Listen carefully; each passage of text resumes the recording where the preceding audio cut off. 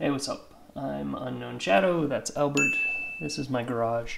And so what are we doing today? So with all the changes that I've made to the bike, including the upgraded cam, the upgraded ECU, it'd be nice to know kind of a little bit more of what the bike is doing. And one of the big pieces that's missing is a tachometer. So being able to know what the rev speed of the actual engine, the spinning parts of the engine is, would be nice to know. So what I did was I went out, got some parts, gonna tie in a new Tach. Got this little guy from Takegawa. Some wiring harnesses. Then we have the actual, like, specific to the monkey part. Gonna get him installed, prop him up here, run some wires, and then hopefully we'll know what the actual RPM of the engine is. I don't know how hard this will be. There's a lot of pieces, and all the instructions are in Japanese. So I guess I'll have to figure it out. All right, let's get to the install.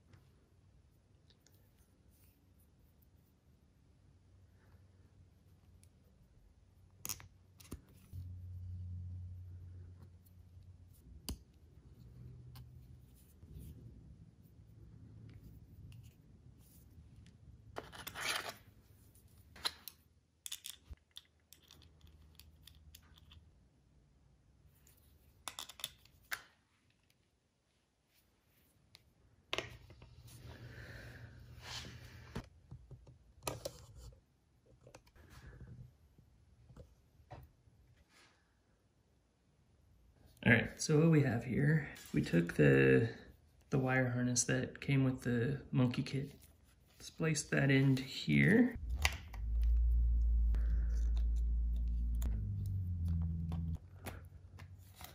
Made the main connection. Green wires over here are to the left turn signal.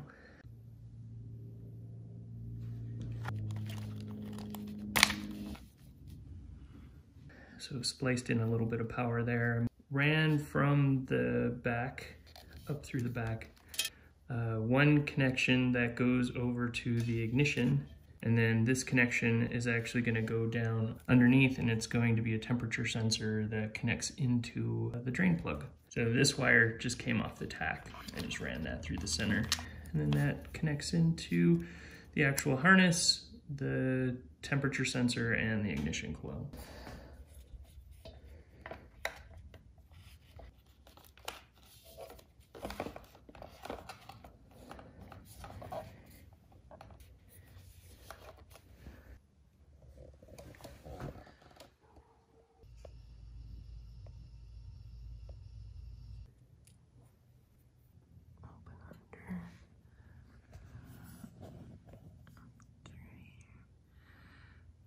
The ignition, and the other one down. First thing we got to do is actually get this configured. So it says to hold the left button for 3 seconds. And we want to get this to set to RPIG. The way to do that is there's a right button on the back. Just hit that once and it'll switch. And then hit the left button for 3 more seconds and that'll set it. So the next step is to set the number of crankshaft rotations, I guess, which for the monkey is 0.5. So what we do is again hold the left button for 3 seconds, hit it once to go to RP1, and we want this to set to 0.5. So hit the right button, cycle through, oh, missed it.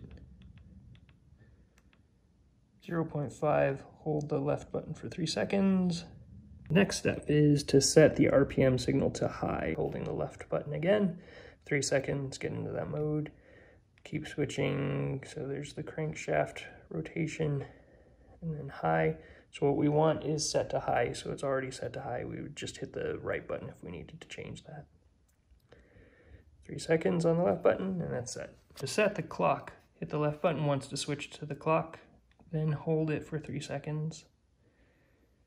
And now it's like setting any of the clocks, which I don't know what time it is. Now that we have all of that set, let's just see if it works.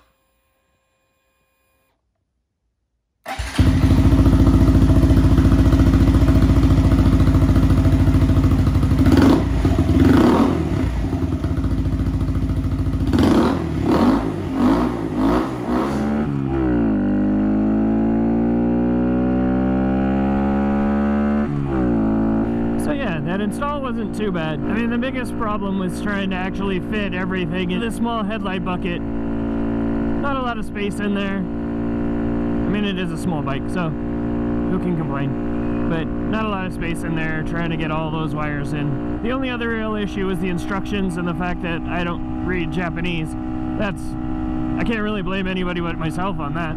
Using Google Translate, I was able to look at the manual, figure out what settings I needed to make for the tach, make those changes so that the tach actually behaved. It's nice actually having that tach there. Like I said earlier, with the cam ECU on the bike, it's helpful to get as much information as possible out of the bike while you're riding. And so now being able to actually see the RPMs, and not just hear them, but also see them, is quite beneficial. So the ECU flash will have raised the rev limit up to about 10,000, which I've seen the bike get up to 10,000. Good to have a visual representation of that being done. Horses.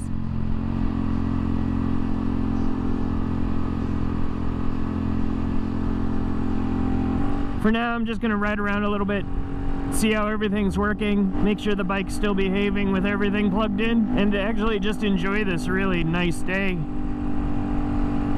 Weird that it's February and... oh, llamas. We'll call that a video. I'm gonna ride around and enjoy this nice weather, see how the bike handles.